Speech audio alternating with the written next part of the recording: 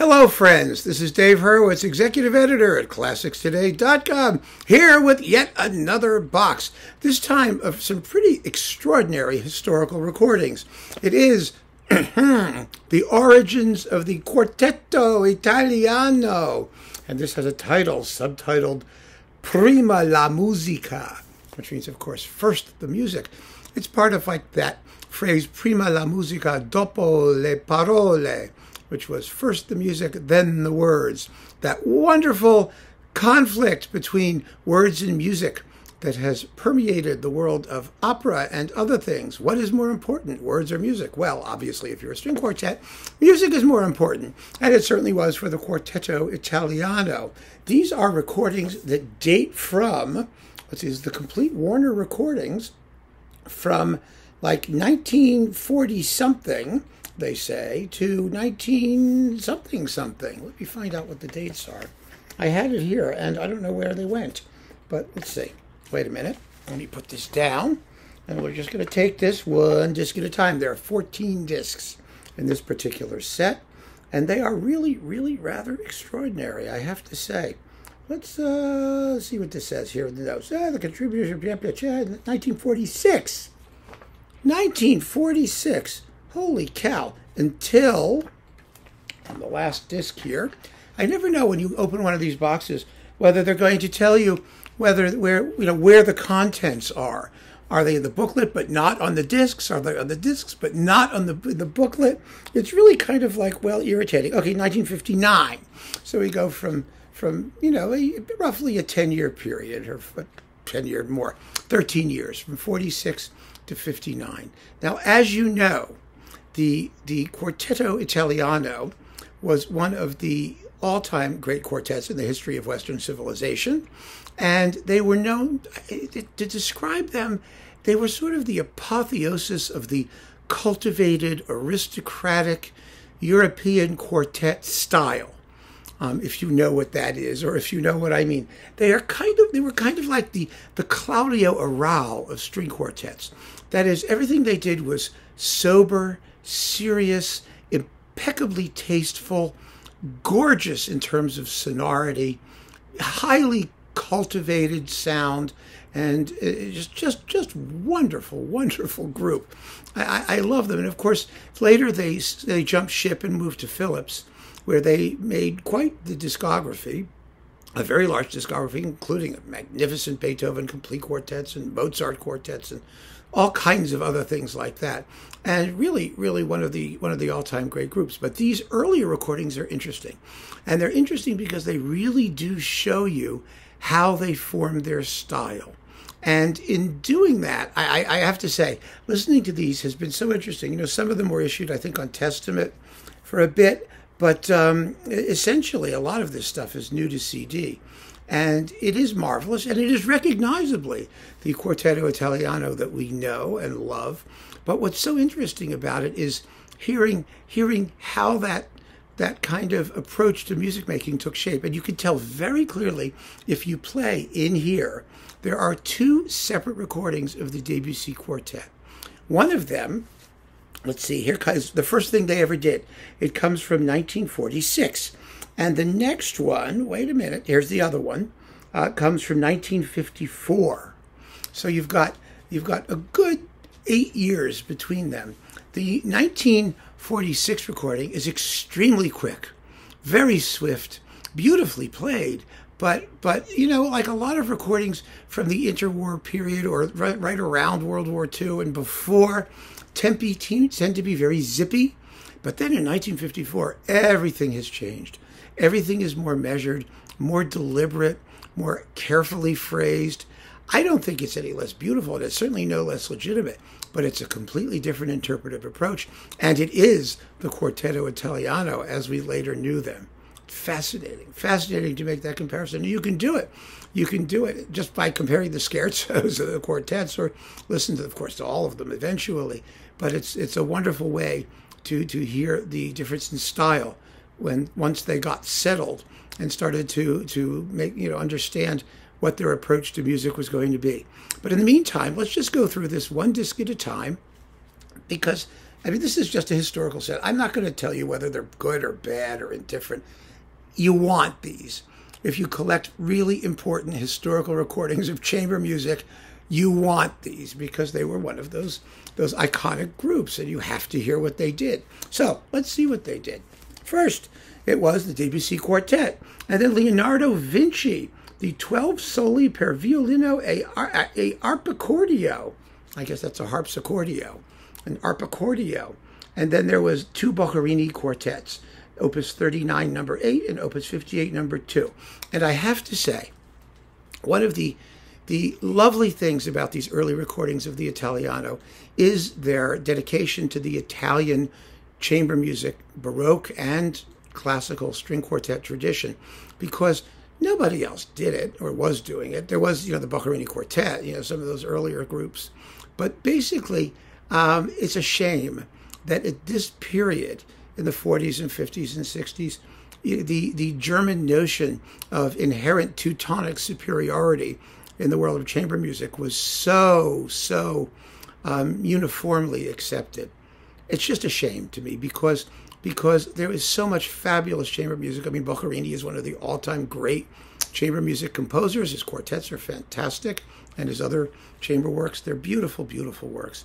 And nobody really exploited them. And the Quartetto Italiano gives us a taste of this repertoire, and it only leaves us wanting more. And it still remains to be exploited. And for me, it's a terrible shame that it hasn't been exploited by the great standard groups playing in modern style rather than period instrument groups, which play in horrible style as often as not. Because the music is just lovely, and it sounds even better when played in the wonderful modern style, which I believe is more authentic than the period style. But that's me. Anyway, there it was. Debussy, totally fabulous, and Boccherini, a wonderful introduction to the Quartetto Italiano. Next, 2 Mozart string quartets, number 14 and number 15. Yes, in G major and D minor. These are the dedicated to Haydn quartets, Kerschel 387 and Kerschel 421. And their Mozart was always just exquisitely beautiful. It really is. It's wonderful. Since then, there's been Mozart that's kind of leaner and meaner. But wow, could they play Mozart. It's just wonderful. And then we have Beethoven's 13th string quartet. Oh, yeah. Opus 130. And all big, juicy, 39 fun-filled minutes of it. I love this piece. Of course, we all do, don't we? And it's terrific. It's just terrific. The cavatina is just, so it's so cavat. It's so singing and lovely. It's marvelous and warm and juicy. Then we get to Debussy again, and the Darius Milhaud String Quartet number 12. Some of their homage to the more contemporary quartet literature. And that's great to have, of course. There are not so many recordings of the Milhaud quartets that are of that level. Then the Brahms Third String Quartet. This is CD 5. These are not terribly well-filled CDs, I must say, but that's okay. It's 37 minutes and 46 seconds of juicy Brahms. And then let's see, we have, like I said, I'm not getting into so much the good, bad, or indifferent, because it doesn't matter. I mean, these are important recordings that we're all going to want. So I'm not going to try and make issues about interpretation. We may deal with certain individual pieces, and then we can talk about them in more detail. But for the purpose of this box, this has 2 Haydn quartets, except they're not. One is the Serenade Quartet by Hofstadter. That lovely, lovely piece that used to be thought to be by Haydn. And if you believe in my theory of how to streamline the classics, I recommend the video, then we might as well assume it is by Haydn and say to hell with Roman Hofstadter. And then the Opus 76 number 2 in D minor, the fifths. That's the one with the witches minuet. Yeah, it's great. The witch, yes. Prokofiev String Quartet number 2. This was 1955. So these are relatively recent. And then Malipiero String Quartet number 4. Isn't that nice to have?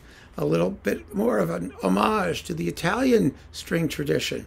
which, like I said, really remains unexplored even to this day and has enormously rewarding potential for those of us who are into that sort of stuff, and I certainly am. Haydn, the Bird Quartet, yay, Opus 33, number 3, and the Sunrise, Opus 76, number 4. Okay, I talk a little bit about performances. These are beautiful performances. They're so shapely, so intelligent, so well balanced, so beautifully judged in terms of tempo. And the bird is so adorable. It just twitters along. It's delightful. And then we have, let's see, Mozart again. We have the Hunt. The Hunt is quartet number 17. And Schubert, this is billed as string quartet number 2. Deutsch 32, early Schubert. How lovely to hear some of that around. You know, really, when was the last time you heard Deutsch 32? Great. Let's see, Beethoven, quartet number 10, the harp. And that's, you know, their Beethoven, the Italiano's Beethoven really developed into some of the all-time great Beethoven quartet playing. And I particularly loved their middle quartets, the Razumovskys and the harp. And this is right up there with them. I mean, it's just wonderfully beautiful, amazingly beautiful. Even the way they play pizzicato, you know, it just had that lovely resonance.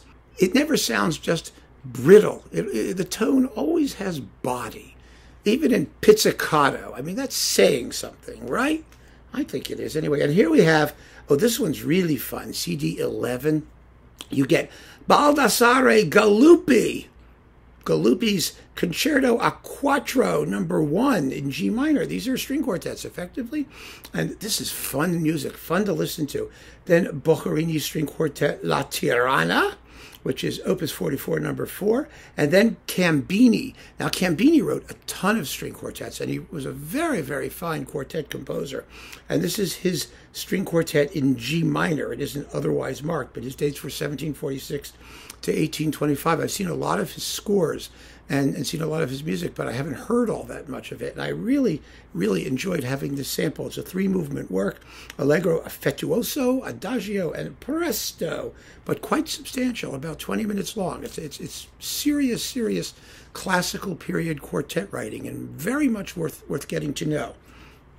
Then we have, let's see, Gabrielli, Due canzone per suonare a quattro, 4-part canzones, and then Biagio Marini.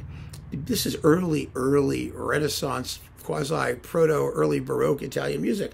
The Balletto Primo a Tre, and Massimiliano Neri, the Sonata Quinta a Quattro, his 5th sonata in 4 parts, and Giovanni Vitali, the Capriccio in F major, and Alessandro Scarlatti, Sonata a Quattro number 4 in D minor, and then Vivaldi, the Sonata a Quattro al Santo Sepolcro from the Holy Sepulchre, a wonderful disc of early music, beautifully played in that kind of, with, you know, when the performance is tasteful, when the performance is musical, questions of period style just don't matter. They really don't, because you enjoy the music and it speaks to us. And if we enjoy the music and it speaks to us, you can't really ask for much more than that, can you? And then we get, let's see, the Schumann Quartet in A major, Opus 41, number 3, and Stravinsky's 3 pieces for string quartets. Quartet, interesting coupling, isn't it, indeedy? And those are fun to have too. Definitely. Then we get the Ravel Quartet, which you got to have. I mean, this was, you know, Quartetto Italiano meat and potatoes repertoire. I mean, their Debussy, Ravel, and Phillips is one of my reference recordings in those works. And then the early Mozart String Quartet number 3, Kerschel 156. I like the way that they explore early Mozart, early Schubert, early music. Everybody's early music. That's really nice. Early classical, early Baroque, early. It's good to be early. It's never good to be late. Well, you know, musically. Okay. Then we get Quartet number 1 by Debussy. No, CD 1. That's it. That's the 14 discs. And I have to say, I mean, listening to these, which I've been doing for the past 2 weeks, has been an unalloyed joy. Absolutely fabulous. I am so glad that Warner issued this. I mean, you know, to be honest with you, I mean, I knew they did some stuff for Warner, but the Philips box is so comprehensive. I really didn't have any sense of just how much there was in the pre-Philips Quartetto Italiano era because it just hasn't been available. So now it is available. Here it is. And if you are, like I said, a chamber music or string quartet fancier, you are going to want this. The remasterings are all very good. The sonics are all perfectly listenable, even from 1946. There's no problem. I mean, thank God with chamber music, you don't usually have the issues of, dynamic compression and other things that you have with orchestral music or choral music, operatic music. So this is just a pleasure from beginning to end, and I can't recommend it more strongly. You need this if you are serious about your chamber music collection and your string quartets particularly. So keep on listening, folks. Thanks for joining me. Take care.